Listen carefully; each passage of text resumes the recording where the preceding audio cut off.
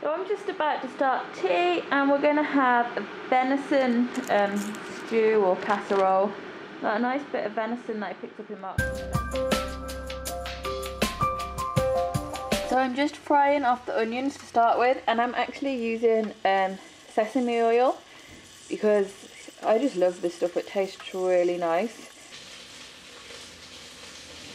This is the venison, and I'm just tossing it in flour because I'm going to lightly fry it before I put it into the casserole. It just helps seal in the juices. It's the pack of venison.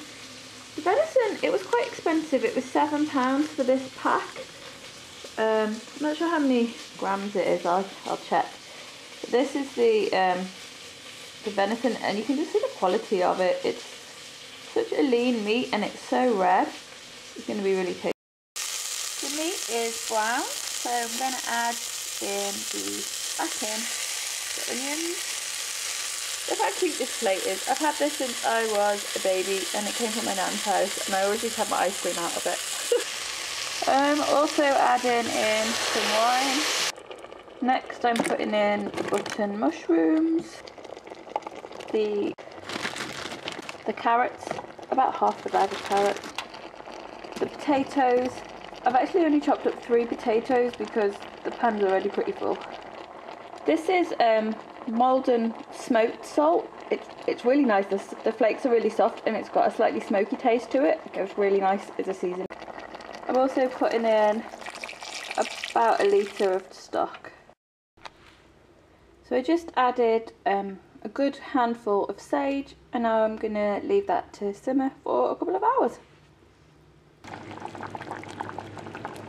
So I'm nearly there with the venison. I think you can see it's reduced quite a lot, but actually the liquid is still quite runny, and I've got a great tip for thickening it up.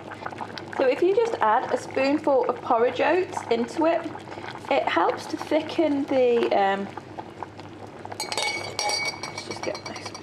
It helps, oh, you're getting a bit steamed up there.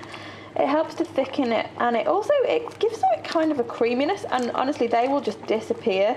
You won't even know that they're in there. You can see them now, but they just disappear, and it just makes it that little bit thicker and a little bit creamier. So this is pretty much ready to go. Probably give it another 15-20 minutes, and then Trevor will be home and we will be enjoying this for our dinner.